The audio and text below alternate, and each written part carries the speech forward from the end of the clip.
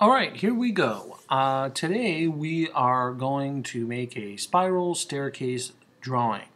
This is just a basic pencil tracing that we're going to do in Photoshop. So here I've got my spiral staircase image.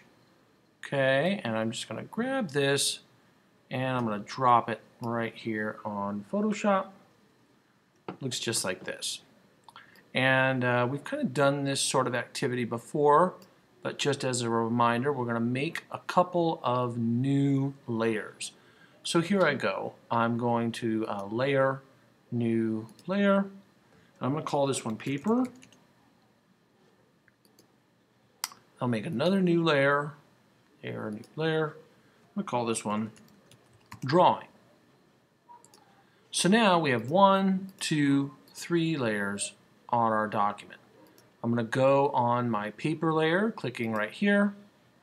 Then over here in my toolbar on the left, I'm going to click the paint bucket tool. I'm on the gradient tool. I want the paint bucket underneath. So I'll highlight that. Now I'm going to pick kind of an off-white, I want sort of a manila folder kind of color. Maybe right about there. Okay. And now I'm just going to paint bucket that, bam, right on my paper layer. Now I'm going to lower the opacity on my paper layer so I can see through to the image underneath. I'm going to go down to about 40%. That looks pretty good. Now I can lock the paper layer, like so. That way I'm sure I'm not drawing on it. Now I'll go to the drawing. Now I'm going to use my brush tool. Remember, even though we're doing a drawing, we really don't want to use the pencil tool. The pencil tool, you'll see here, does different things than the brush tool. It has a different effect.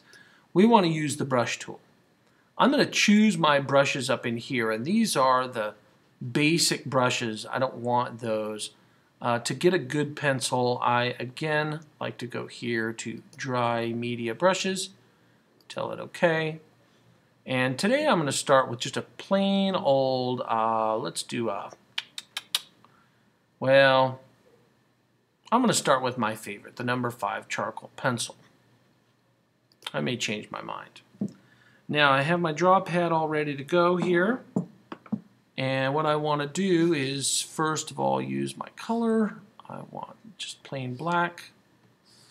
And I'm going to lower my opacity on my charcoal pencil to maybe 66%. See what that looks like. Oh yeah, that's going to be perfect. Now what we're looking for on this particular image is we are looking to simulate the movement. The spiral staircase is a perfect example of showing movement going all the way around. Starting over here in the outside in the corner and moving all the way around the image and into the circle in the middle. Also, the repetition of the bars, the handrails or the support rails here really make a big difference in giving that illusion of movement.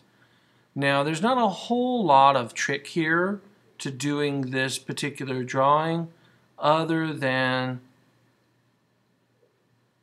use short strokes, and also because it goes around, I like to use the rotate tool right here because it makes it much easier, and then I just hit B to go back to brush.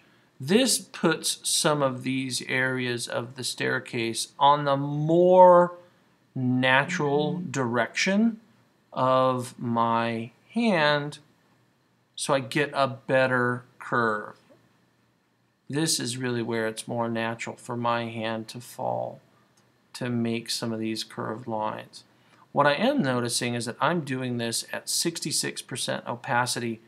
This is a very light colored image, I'm starting to think that 66 might actually be a little heavy. I'm going to go down to about a 40. And I can just keep going on some of these support beams, things like that. Of course, when you're ready, I can go over here and I can turn off background image, and you start to see the shape of our spiral staircase. And obviously I need to do more of it, like so. But again, you start to see how the image begins to take shape. Of course, if I want to go back here on my rotate tool, I can go reset view, and by clicking that from the rotate tool, it brings it back to regular shape.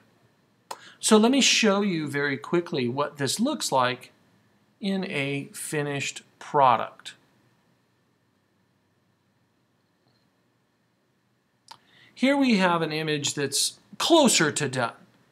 This may not be completely finished, but I've worked on this a little bit longer, and you can see here I've got lots of detail on the support beams.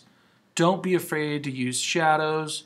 Don't be afraid to put things up in the ceiling area.